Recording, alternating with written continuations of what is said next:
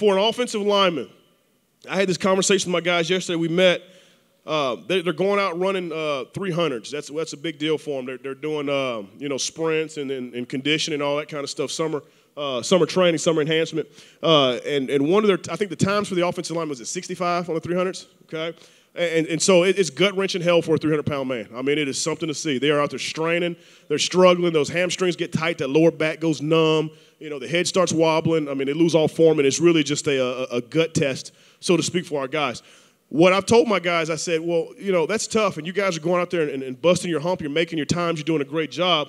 For an offensive lineman, we're going to get somewhere between 75, maybe 85 snaps a game, depending on what your tempo is and those kind of things, okay? For an offensive lineman, and you'll see it here on tape, a rep is won or lost for you in less than 1 second, okay? You can look at the outcome. You can look at the end of a play and say, well, great job. He finished. He's tough. He's giving effort.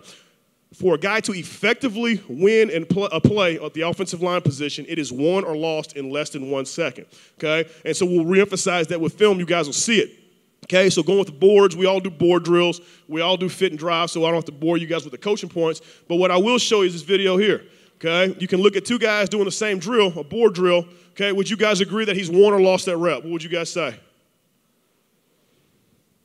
Okay? I think it's a loss. I think it's awful. I think it's awful, okay? You pause it here. You look at it. Number one, he's on his toes, okay? Now, he's trying to compensate. He's trying to get leverage so you guys can see it, okay? We tell our guys with great paddler, we talk about hairline beneath the chin of the defender. So he's really trying to enforce that, okay? But first of all, look at his hand placement.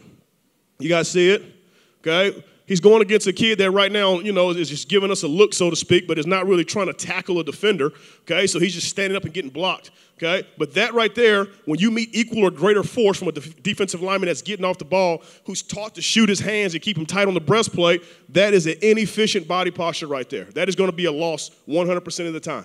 He will not effectively be able to move or keep his body between the defender and the ball carrier during that play. You guys with me on that? Okay? So, again, my premise, when was this rep lost?